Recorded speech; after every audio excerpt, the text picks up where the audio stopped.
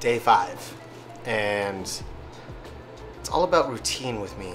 I need to stay in a routine because if I don't have a routine, I kind of fall apart and it makes things really hard for me to get back into a routine.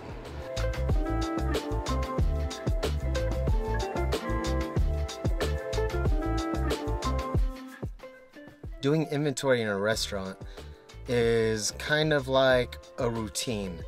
You're tracking the variances of what you sold versus what you have left over, so you know what to allot to purchasing the next couple of days or the next week.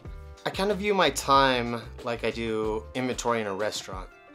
I want to reduce my variances so I can keep those margins thin so I have as much free time as possible while maintaining that creativity and freedom to do other things. So when my schedule gets really messed up, those variances don't make sense and it kind of falls apart.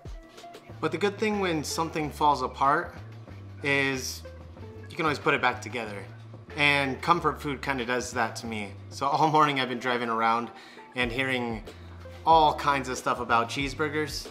So that's what I decided to make. The total came up to $22.38, and I couldn't afford nice buns because I bought short ribs to grind myself. So it's a give and take.